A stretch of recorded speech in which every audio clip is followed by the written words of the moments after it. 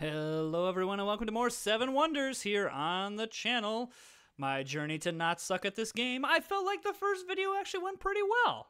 I was pretty proud of myself in the first video. Lost a game by we were within 3 points and then we won. I mean barely, but a victory is a victory. It goes on the stat sheet as a win. Does not matter. I don't know what that means, but Kevin Blaze is just waiting for a second. All right, so hey man, wow, we must be in a Giza. We're really featuring the pyramids of Giza. This right here, Alexandra, that's my favorite wonder, just for the record. All right, well, I think we've done this play deja vu here. We've done this play every single time we've played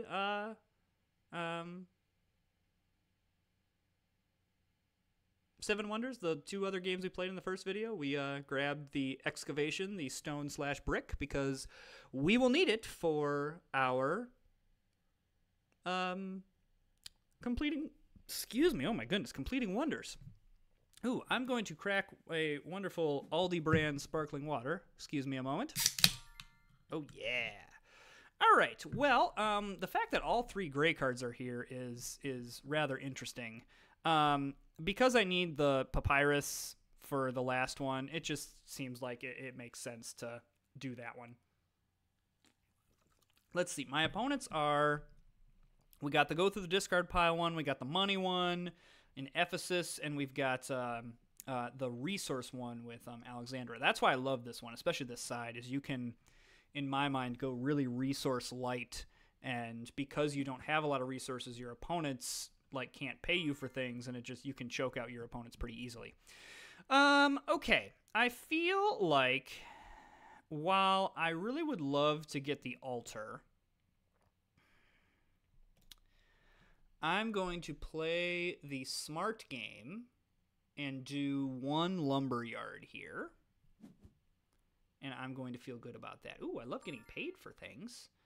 Hey, well, ore is one that I don't necessarily prioritize because I don't need it for the wonder. I mean, I need it to pay for other things, but I think this is a perfect opportunity to maybe get a leg up on the war situation with a little guard tower.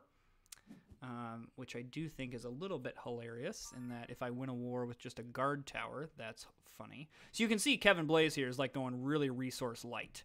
The good news on that for us is that, well, the bad news is East Trading Post is garbage. So you know what? Let's grab the scriptorium. No one's really going sciences. Sure, why not?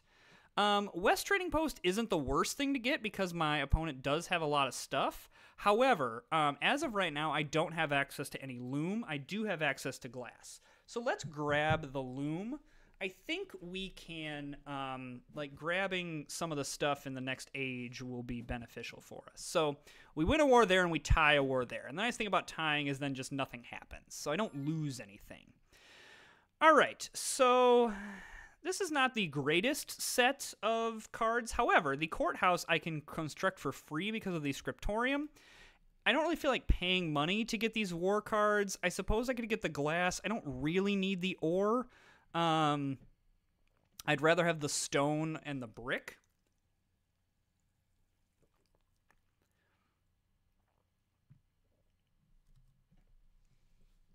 Yeah, I'm liking that. Okay, so he's going like blue heavy.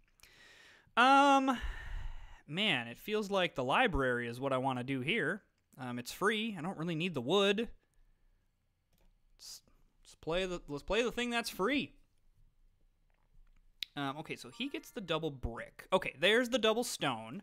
That is what I'm looking for. The vineyard is also really nice in this situation because of how many brown cards my opponents have on either side of me. But the interesting thing here for my friend Kevin Blaze here is I think he's going a little too resource light, and I'm interested to see how he combats that. All right. I think that I'm going to do a brickyard and then I'm good on resources. And now I can really use the end of this age and into the third age to really like get some good points. Okay, interesting that he goes wars there. So I can't do that one. So, but what I'm going to do then is I'm going to play the Wonder here, because then my opponent, at least on the other side, can't beat me in wars.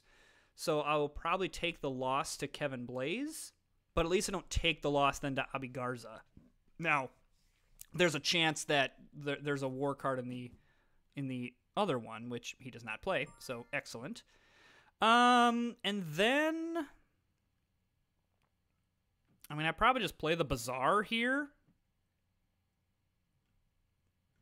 Well, no, I don't play the Bazaar. I play the Wonder here. I think that is a good play. So Vasso's going... Okay, so he's going Sciences as well. The nice thing about these Scriptoriums is, like, it did get me 4 points for free, and this is also 4 points. So, like, this isn't, like, the worst thing in the world. Alrighty. So, I think we try to get a leg up. This is free, so why wouldn't we? There's not anything here that I really want to bury.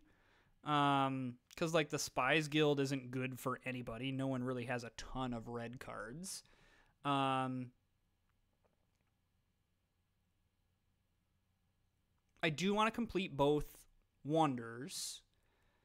So, like, that's going to be something to consider. Okay, so he's going all in on the blues. All right, well, I think the best option here is... What is the best option here? Probably this University? That gets me 9 points there? I mean, it really sets him up for the Philosopher's Guild, but I don't know if he can afford that. So, you know what? I think that is what I want to do. I think I want to do that. Ooh, I would absolutely love to bury the palace. I would love to do that. It would bring me great joy. I'm very interested to see how Kevin Blaze does, because I think he went too resource light. Maybe I'm incorrect. Okay, so he grabbed war as well. I do want to complete this last one, but I feel like there's probably going to be one in the last 2 cards that I could burn. Whereas I would like just the 6 points and the 7 points. This is worth 4 points, and I gotta pay 2 coins, so I don't love that. I guess my opponents do have a fair amount of yellow cards, but not enough to be like, whoa, game changing. Okay. Like, yeah, this is... We're gonna definitely just bury that one. And that gets me 7 points. It also means that because I'm going this way, I don't think there was a war card in the other one. I guess I should be watching these things. Interesting that everyone has like a science card here, even though this person's like going the heavy science and heavy war as well. So that's actually an interesting... Who is this, Vaso?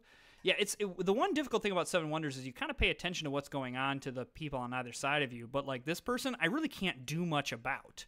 Like I can kind of cut them off, but ultimately I need my opponents to also cut that person off. And especially when you play with more players, like there's really just like, there's not a whole lot you can do. There comes a point where it's like, you just, it is what it is. Yeah, he got the Philosopher's Guild, which is going to be very good for him.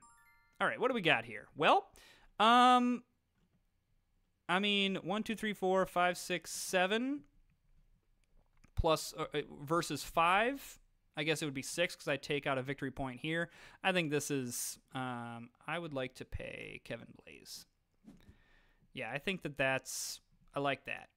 And then you get to select a thing from the discard pile. Yippee for you. Aren't you just so great?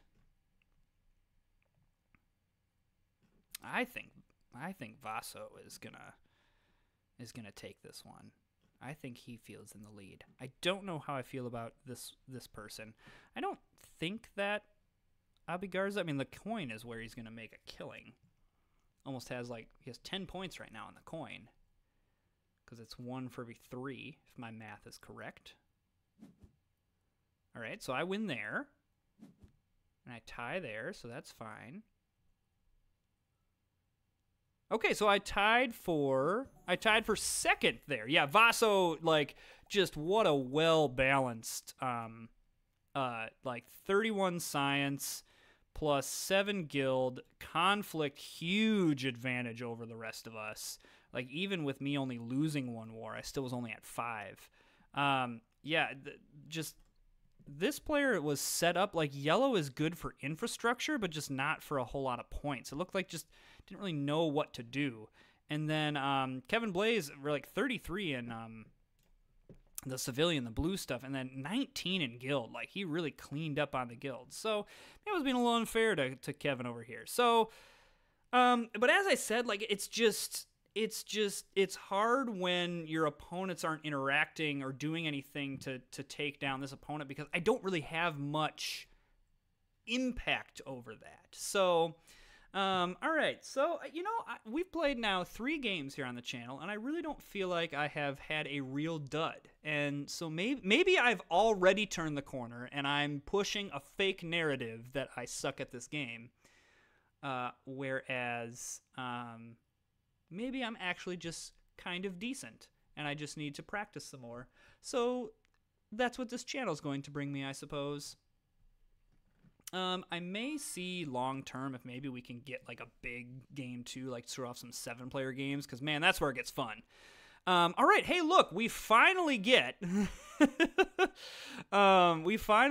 something other than the pyramids at Giza. So I think it is okay to play that. Okay, so now, interesting. Do I think just grabbing the coins is good? Do I think that... Nah, I think the Timber Yard is where we want to go.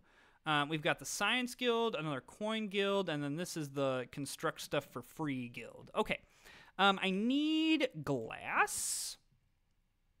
Wow. He is going all in on the... whatchamacallit, the war. So let's maybe see if we can, you know, kind of draw a truce here with him in the first age. Let's grab that. Okay, so let's see what he does with that guard tower. Theater, loving it. Loving the theater here. I don't really want to complete my wonder yet. Okay, so he decides to be a butt face and construct a guard tower. So, poop to you. Yeah, I don't want to go through the discard pile right now. Honestly, I think just the 3 points is better than the money. My opponents don't have any, like, stuff that I really care about. I think I'm just taking the free points. I think that's fine. Yeah, I'm into that. Okay. So yeah, I lose there. In the first stage, it's not really catastrophic. Okay, so I believe that the sawmill is the direction I would like to go,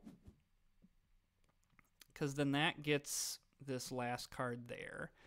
Do I want to get the loom? Yes, no, I already have loom. Never mind. I don't want to get the loom. False. I cannot grab brick because I only have 1 coin.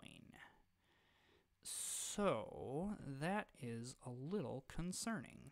Well, gee dang it.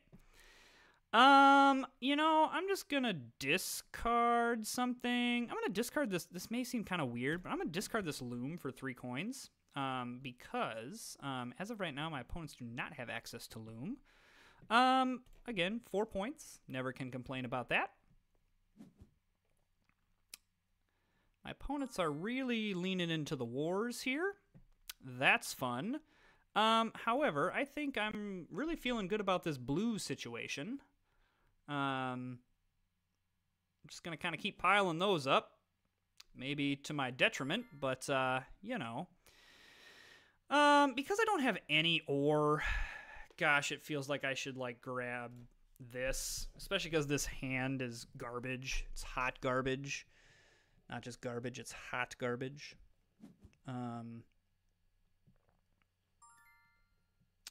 This is also a hot garbage hand. So I'm going to just go ahead and do this.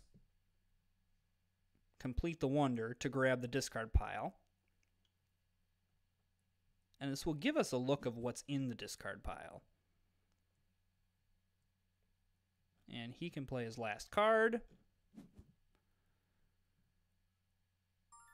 Okay, so I'm going to now grab the 5 coins, giving me a little bit there. Yeah, I think trying to compete in wars here, just lost cause.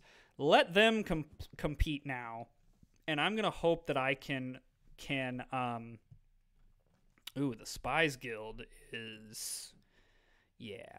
I'm just going to go ahead and play this, because that's going to be, already it's 5 points, and that's assuming my opponent's playing no more red cards, which I'm assuming they're going to. Everyone played a guild card. Okay, interesting. I'd probably go for the Palace here. 8 points is always really great. So who do I want to pay? I want to pay this person. Yeah, 8 points on blues is really, really nice. I would like to complete both of my wonders, but I think that, because the extra cards is where my advantage lies, and I need to take advantage of my advantage, for lack of better terms here. I don't mind if my opponents play that kind of stuff. Is anyone doing sciences that I could, like, you know, be a jerk face to them? Yeah, I probably just bury this. And I want to go to you. And now I get to go to the discard pile, which, yeah, playing this one is nice. Oh, that's my hand. This is the discard pile. Well, I suppose I will take the card that gets me a point.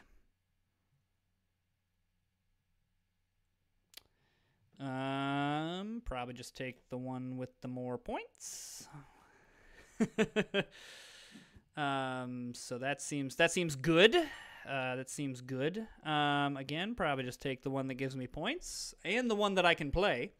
That also seems to be a key point here. And then I will just bury one of these. And ideally, I believe I should get, everything should go to the discard pile, and so now I should get to play another card. Wow, he went very heavy sciences. So war does nothing to me. Really, this is what's in the discard pile? Poop. I just would grab that. That gets me some extra points here. So yeah, I really take a beating in wars. And that probably is what loses me this game. Holy macaroons. Yeah.